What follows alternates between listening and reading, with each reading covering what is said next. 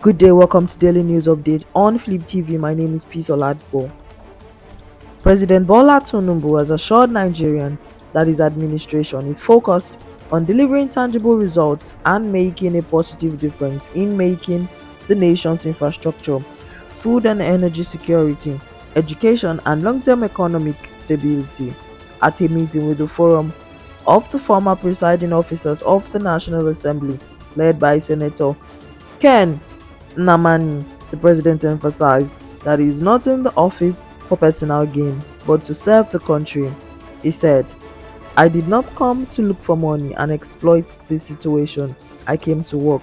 I asked for votes and Nigerians gave them to me." The president, who was a former senator, told the meeting after a session of banters and handshakes with former parliamentary colleagues.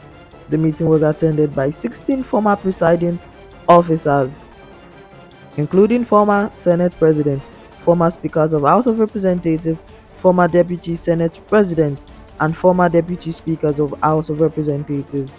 The President acknowledged the support and encouragement from forum members, irrespective of party affiliation, and implored them to continue fostering unity and to achieve national development goals.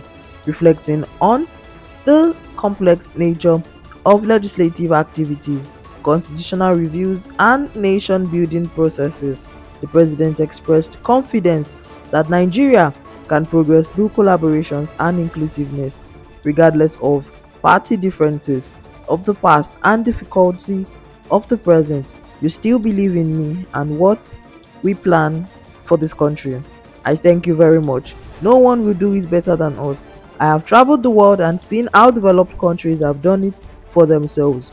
Though collaborations, inclusiveness, and financial structure, yes, there is hardship, but how do we get here? What did we do when we had very high crude production? We neglected our communities. We neglected the goose that lays the golden eggs. We forgot even to give them a good standard of living. We forgot to educate our children. Go around and look at the dilapidated schools. The education environment must be decent enough for pupils to learn. We can complain from now till eternity that school enrollment is low, but did we do anything to encourage the enrollment process?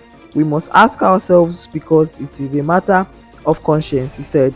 The president outlined his administration focus on addressing these challenges, including improving infrastructure, ensuring compliance with financial regulations, exploring alternative energy sources, and providing energy security. "We have come a long way, and I promise we must do our best," he said. He urged the former presiding officers to continue sharing their wealth of experience in nation building and governance, noting that they were uniquely positioned to provide clear interpretations of where we are to Nigerians. Senator Namani, who spoke on behalf of the delegation, expressed full support for President Tinubu's administration and its efforts to address Nigeria's pressing challenges. He noted that the meeting was the president's first official engagement with the group since his assumption of office. Namani congratulated the president. "Mr. President's history has never been the burden of one man alone, but some are called to meet a special share of its challenges. Though not of the creation, it has fallen onto you to end the pervasive insecurities across the nations, the economic downturn that has resulted in hunger and anger, infrastructural decay due to years of neglect, and myriads of other national challenges. As difficult as these problems are, we believe that with your experience you can face the difficulties and surmount them." He added that the group has seen what elite complacency has cost nations and has resolved to unite across all divides to render whether assistance is made to be called upon to contribute to nation building and ensuring enduring prosperity for our citizens. Namani also commended the president for his trust in appointing some of their members to critical national positions, recognizing their vital role in nation building. That's all on News Update. My name is Peace Oladipo. Thank you.